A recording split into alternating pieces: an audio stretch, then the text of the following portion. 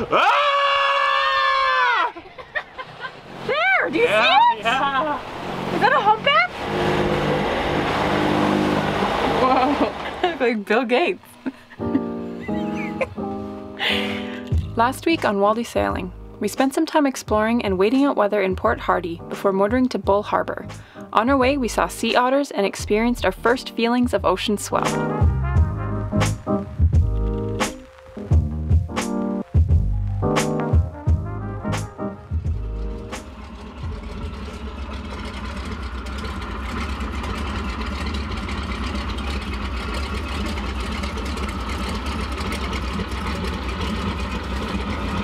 So we radioed the, like just Bull Harbor to try to see if we can go ashore, but nobody answered. So we rode over to, there's a boat that's just moored at the dock, or just on the dock, I guess. So we talked to them. They said that they haven't got an answer on the radio yet either. So I'm not sure if it's just because it's kind of slow season or what, but we haven't been given permission to go ashore, unfortunately. But sorry, I say but a lot. So so we just, Lyndon started the fire and I'm making chicken fettuccine alfredo tonight, which is my fave. It's been a while since I've made it, so it's gonna be delicious.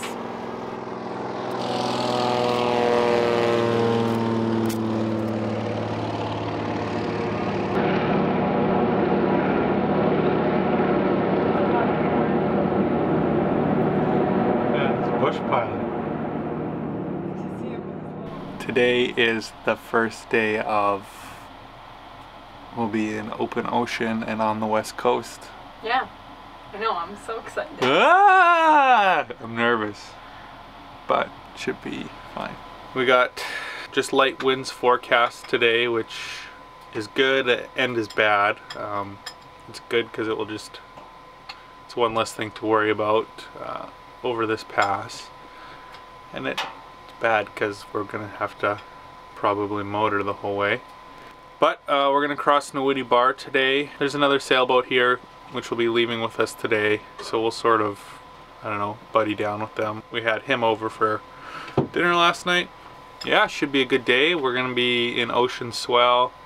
Slack is at 10:15, so we're gonna head out around 9, I think. Hopefully Tiff's ready to go in time. No further comment. And yeah, hopefully the sun stays out gorgeous.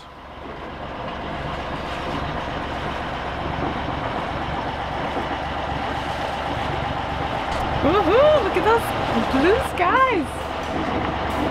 That is a wonderful thing to see.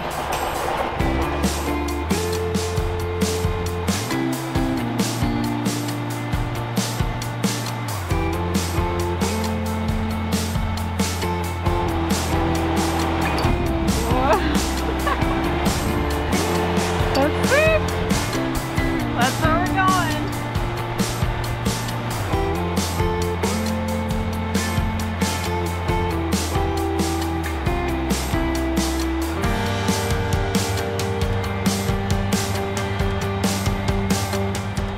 We're a little early, so we're fighting a little bit of a current, but other than that, conditions look great. Should be a fantastic day. Not as scary now. Ah! Nahwitti Bar has some extreme depth changes from 5 to 36 fathoms, or about 36 to 216 feet, within a short distance. A 5.5 knot current, Pacific swell, and wind, especially if it is opposing the current, make Nahwitti Bar an extremely dangerous place to cross. Timing our pass for a light southwesterly wind and a slack to an ebb tide was critical for our transition. I feel like we're going through what could be considered our first squall. It's raining quite heavily. It's all coming in. I'm just catching up on some reading.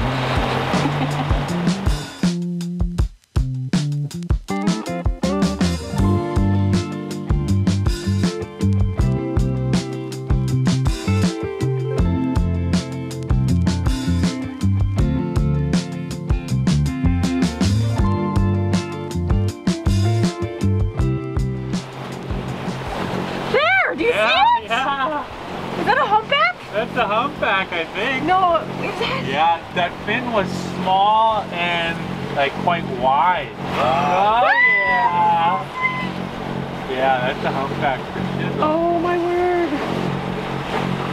That was not that far away. Oh, he's back there. Oh yeah.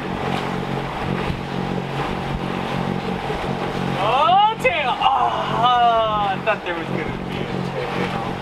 Those are humpbacks! We saw humpbacks! That is awesome.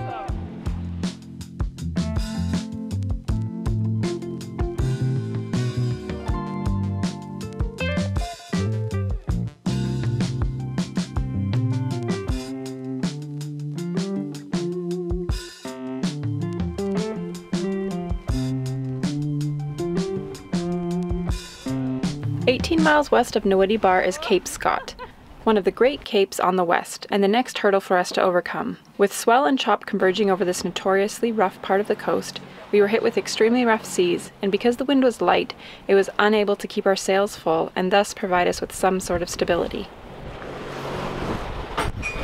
Oh no, what was that? Kind of like Our 6.5 had us completely exhausted and looking at Sea Otter Cove to tuck into for the night. But because of the rough sea state and the narrow entrance, we decided it was too risky, so we continued down the coast.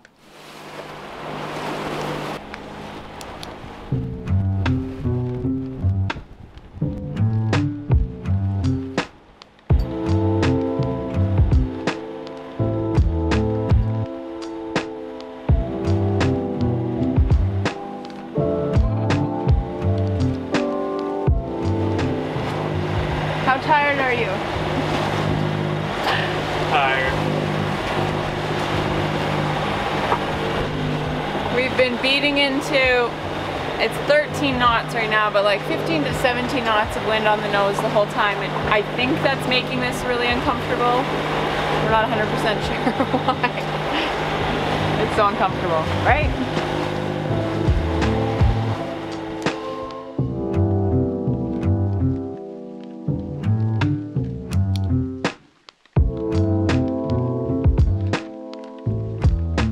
The winds were forecast to change from blowing from the south to blowing from the north at about midday, but unfortunately that didn't happen.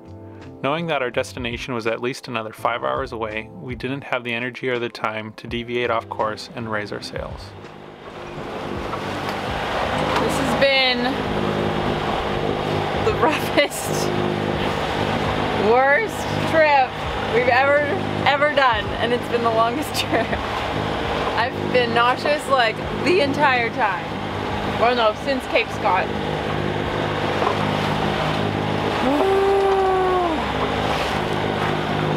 What hour is it?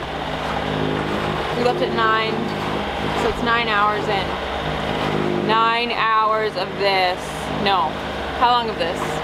Probably 7 hours of this. 6 hours of this.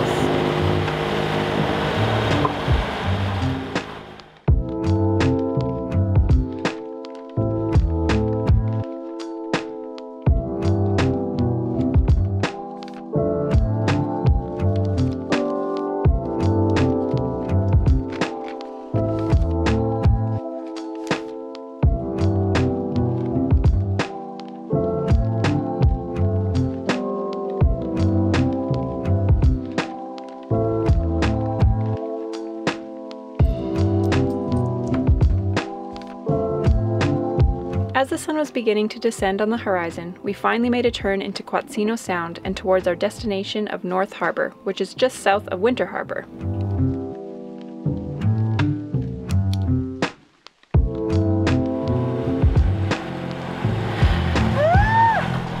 We made it! Oh, this is so much nicer.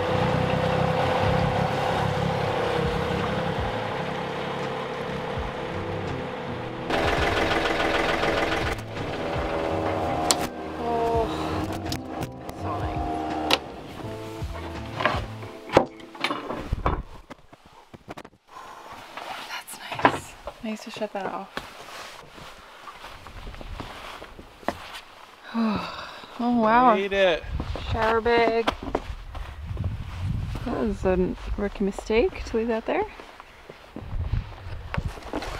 Oh, it's all covered in salt water. Yeah. Both are. So it's about Bedtime. 9. Huh? Bedtime. Bedtime. It's 9 o'clock. Is it 9 o'clock?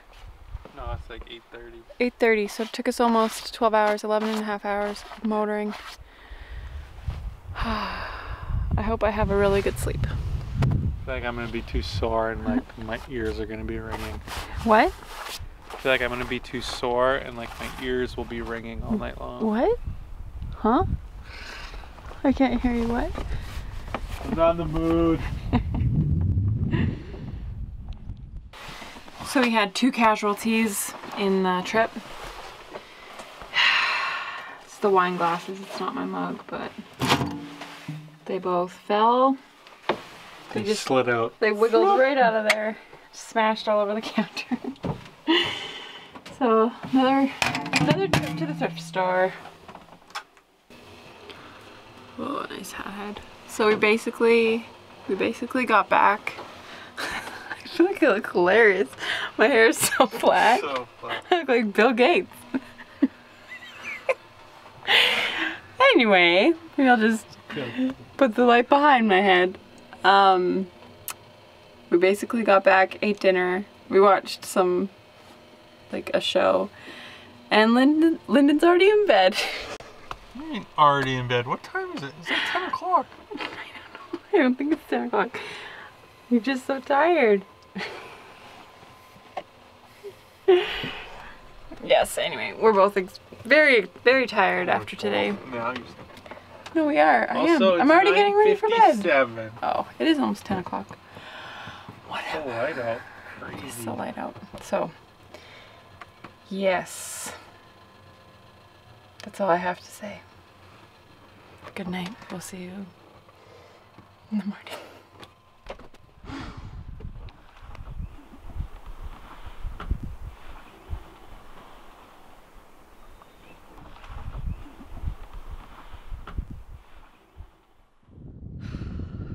Good morning.